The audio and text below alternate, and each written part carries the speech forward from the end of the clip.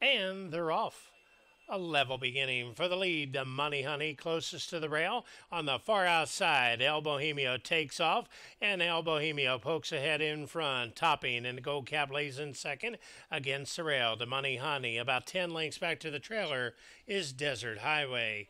As they continue down the backstretch, and they're duking it out on the lead. It's Topping along the inside, outside El Bohemio. They're running in lockstep, opening quarter in a swift 22, about 8 lengths back to the Money Honey, and about another 6 back to the trailer, Desert Highway. As they run into the far turn, they're still punching it out on the lead. El Bohemio to the outside, inside, Topping. These two are running still in lockstep. 5 lengths back. The Money Honey's on the move. Now switching out for clear sailing Desert Highway as they reach the top of the stretch. On the outside, El Bohemio pokes a nostril in front. Inside, Topping just won't go away, but company's coming. Here comes the Money Honey. And the Money Honey's under a full head of steam. Even farther out on the grandstand side, Desert Highway is circling the entire field.